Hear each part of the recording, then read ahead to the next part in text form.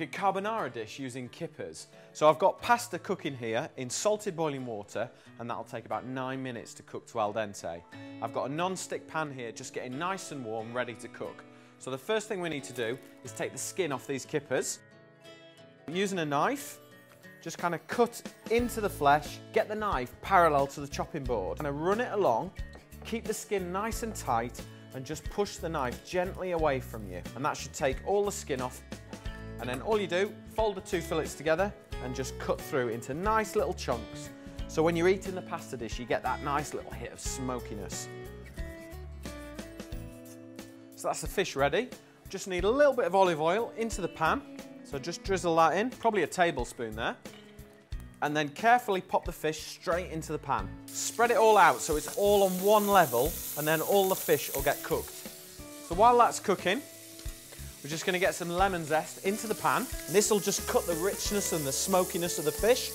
And then I've got some double cream here. So pour that in. Give it a nice shake about.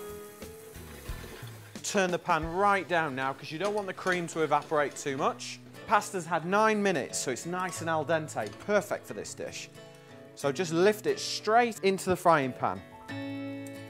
This is the way the Italians always make pasta dishes. You always take the pasta to the pan.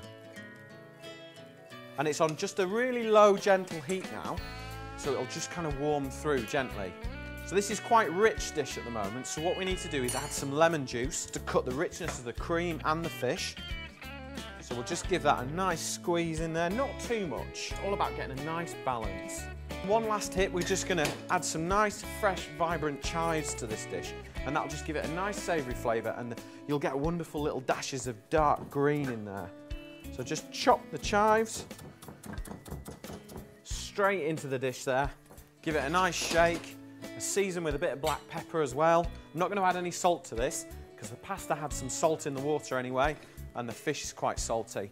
Give it a shake, and that's it. Look at that, it smells fantastic.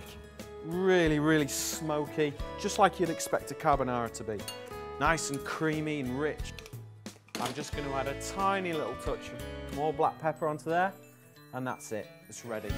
Carbonara with kippers.